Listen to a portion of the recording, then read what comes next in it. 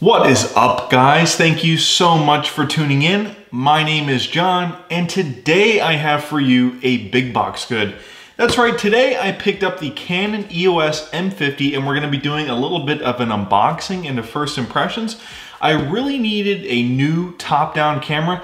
I didn't need a new top-down camera, but I wanted a new top-down camera because I really want to start making videos with my cell phone in it, my iPhone 10, and the smart battery case that I have. So for things like that, for the videos where I want to test out my iPhone with different accessories and with different products and things like that, I really want to have an official camera as a top-down camera.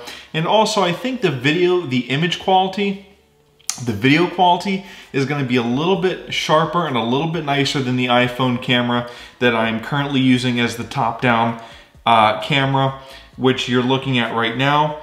So as we see here, we've got the EOS M50. It'll be perfect exactly for what I need it for. I bought this camera with the kit lens. It's got the 15 to 45 millimeter lens. You can pick it up at Best Buy. I believe it was $649.99, or maybe about, yeah, it was $649.99, I believe. You can pick yours up at Best Buy if you are interested in a camera like this. It is an APS-C crop sensor with the ability to shoot 4K photos, and of course you can also use much higher quality Canon lenses if you choose to. So, and I believe they also sell those at Best Buy as well.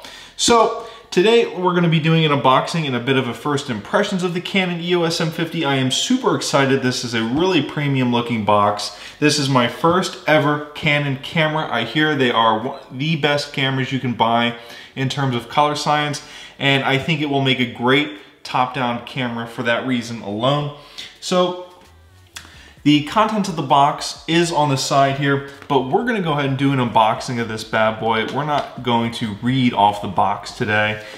Some days I do read off the box, like if it's important, I think, if there's some important information on there. But today we're just gonna be looking directly at the EOS M50. We're gonna be doing an unboxing and the first impressions of it. So right off the bat, we've got an EOS M50 user manual right up top for us to look at, but we're gonna put that off to the side. Let's see what else here. Register now, USA only, so register your Canon imaging product now. Not sure that I'm gonna do that right this second, but maybe later. Let's go ahead and get into the goodies here.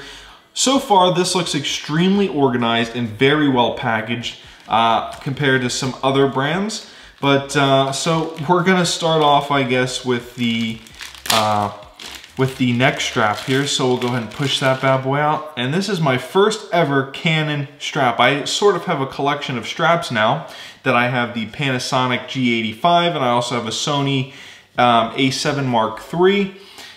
So I've got the straps to them, but we're gonna put the strap off to the side because that's not really important. Here's the camera. We're gonna put that off to the side for a second so that we can get into some of the other goodies here. And so I can really give you an in-depth look at what you're gonna be getting when you get the Canon EOS M50. Now, when you get the Canon EOS M50, you are going to get the wall charger, which, as you know, the Sony A7 III does not come with. Of course, the Sony A7 III is in a class of its own. It is a far superior camera to the EOS M50. But nonetheless, you would think that you would get a wall charger with the A7 Mark III, and you do not. Here we have it, folks, a $650 Canon camera that has the ability to shoot 4K, coming with a wall charger. So this camera is already shaping up to be pretty awesome. And let's go ahead and take a look at the battery. Now, the battery is something that I am concerned about. I currently have the Panasonic and the Sony A7 Mark III, and the battery life for the A7 Mark III is absolutely unbelievable. Let me just point that out. So, you know, even though the Sony A7 III didn't come with a wall charger, it has a pretty freaking awesome battery power. So I expect this Canon EOS M50 to have a decent battery power. I have the Panasonic Lumix G85, and the battery power for that camera is so-so. I am constantly having to charge it up, and when I am using it, I am constantly having to worry about the battery dying on me. So, but with the A7 III, I can just pick it up and use it whenever I want, really. And in fact, I'm shooting this video with 12% battery on it, so hopefully we make it through to the end of this video on the A7 Mark III. I charged up the Panasonic Lumix G85 earlier. It's good to go, but I'm thinking the Sony A7 III, we might have to finish this video shortly here. Okay, so we've got the battery, and we've got some other awesome stuff in here that I just have to pull. Oh, that's right. I forgot. I bought the kit lens. I bought this with the kit lens. So, we've got the kit lens in here. This is the 15 to 45 millimeter, which is going to be perfect for my top-down shot. Let's go ahead and get right into it, folks. So there is our lens. So far, pretty cool looking little lens here. It's got the... It has, let's see here, it is a 15 to 45 millimeter, we know that, and a 49 millimeter diameter, the lens diameter. So that is something that's really important to me. So this may not let in a whole ton of light, but it will definitely do a lot better of a job than, say, the iPhone X camera. This lens is much wider, has a much wider aperture than the iPhone X camera does. So we should definitely be able to get in more light. So this, let's see, this has an aperture of 3.5 to 6.3, which is pretty good. It's okay. Could be better. Could be in the 2s or the 1s, but not expecting that from this camera. And if I want to upgrade my lens in the future, I can. As we all know, Canon has a fantastic lens selection. So that is the EOS M50 box. We'll get that off to the side. And finally, ladies and gentlemen, for the grand finale, I've done enough talking here. The bubble wrap comes off. We'll throw that off to the side, and it's left. We are left with it in this plastic bag here. And here she is. The Canon EOS M50. I'll go ahead and set it down on the table for you guys to look at there. Really pretty camera. Not too complex. This is supposed to be a very simple camera. This is going to be a great camera for vlogging, and like I said, perfect for the top-down shot that I need that my iPhone X is currently doing. Really nice camera, folks. I was originally looking at a Fujifilm, but did not like the build quality or the construction of it. I prefer the build quality and the construction of this Canon EOS M50. So as you see, we've got the APS-C sensor in there, the micro four thirds sensor, which is really nice. I'll go ahead and let you guys take a good look at it there as it's glistening in the light and changing colors, which is really cool. But I'm gonna go ahead and spoil the scene here. And we're gonna go ahead and throw the lens on for the first time. So go ahead and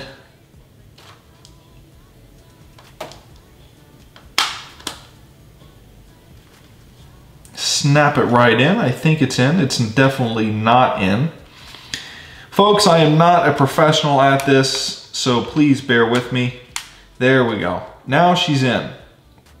So that is what the camera looks like with the lens on. A very nice little, it looks like a very capable camera. You also have a lens locking feature here. If you just look up very closely there, that is a lens locking feature. So now I can move it out of its standby mode. So this is not really a lens locking feature. It's really just a standby mode.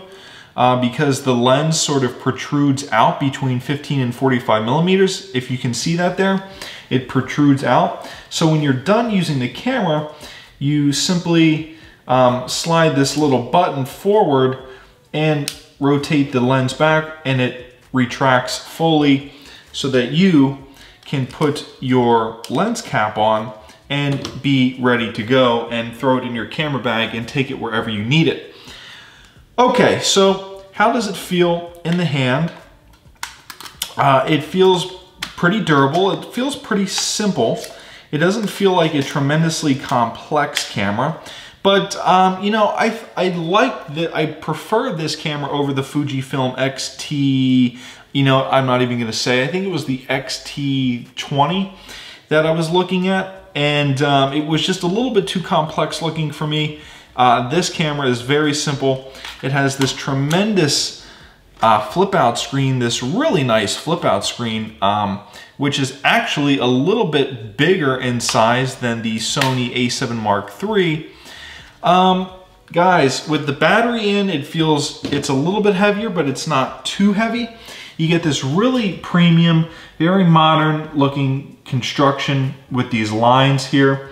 And of course you have a hot shoe. It has the ability to take on an onboard microphone, but I'm not going to be utilizing that. It also has a 3.5mm headphone port, or I'm sorry, microphone port, which is really nice. Also, something that most of you are going to appreciate about this camera is that it does not come with any obnoxious clicking, dangling things on the side for you to strap your neckband to, or the camera strap to. It's just pretty simple. Like I said, this is a very simple camera. You've got an HDMI port and a micro USB port here.